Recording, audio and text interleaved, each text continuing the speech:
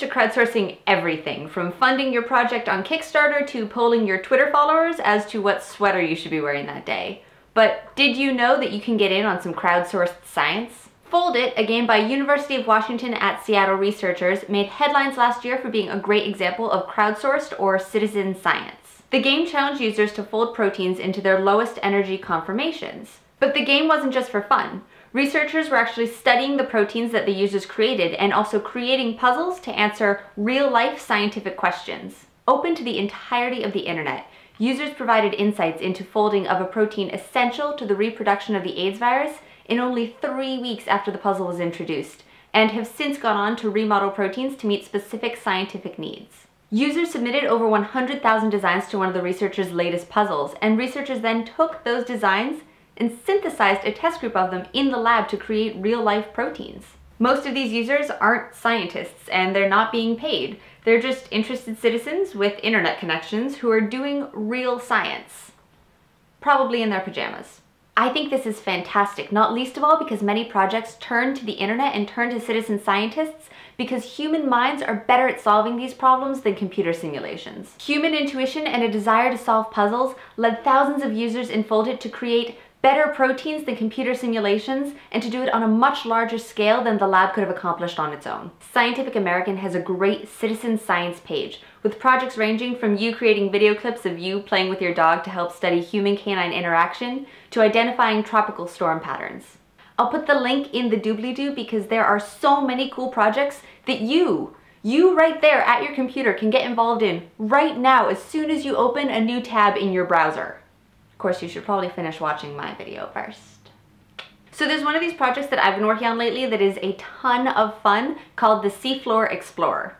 Basically, scientists drag a big camera behind a boat and take lots and lots of images of the seafloor. And when I say lots, I mean about 30 million. Researchers can then use this data to answer questions about things like species distribution and the spread of invasive species, and also things like changes in terrain. The researchers have mounds and mounds and mounds of data, but they need human eyes to go through it all and tell them what's there. And that's where we come in. So here we are on the Seafloor Explorer page. You can click on About or Science to learn a little bit more about the project and what they're doing. But here we are, Help Explore the Ocean Floor, and we are going to dive in. So first thing is it brings you to a tutorial. And so you begin the tutorial, and the first thing you do in each image is you identify the ground cover. So this will lead you through it. In this picture we see sand, gravel, and shell. And then there's this big boulder on the left, so we mark that there's a boulder. And we're done with that. And here we get to the cool part. So there are 3 different kinds of animals that we're going to label in this image, but 4 total. There are scallops, fish, sea stars, and crustaceans. So the most prominent thing here is the fish. So we click fish.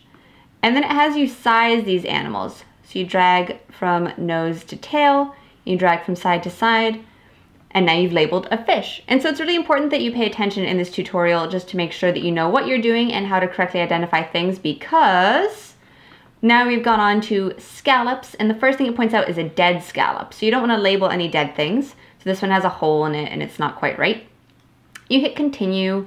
But now here's a live scallop, and again, we label the size of the scallop. Cool.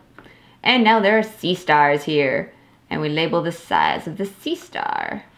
And there are other species in here, so there are some spongy looking things, and there's some other little animals in here. So we will click, yes, there are other species present, and now we are done identifying species.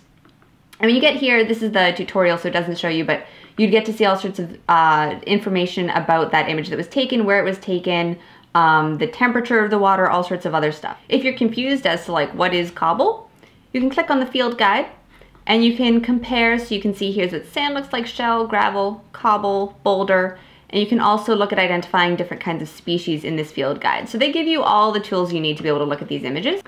So that's it, that's the Seafloor Explorer. And if you look, this is part of the Zooniverse website, and so there are all sorts of similar things that you can do on here. You can explore the ocean. You can help marine researchers understand what whales are saying. You can classify animals on the Serengeti, or this one's pretty cool. This is the Andromeda Project, and so the tagline for this one is awesome. We're on a collision course with the Andromeda Galaxy. Help researchers understand the awesomeness of the Andromeda Galaxy because one day we'll be in it. So this is great. This is Zooniverse, and there are a lot of really cool citizen science projects on this website. Go forth, do science. Like right now. Go. Why are you still looking at me? There are links below to all sorts of cool things that you can be doing right now. Go.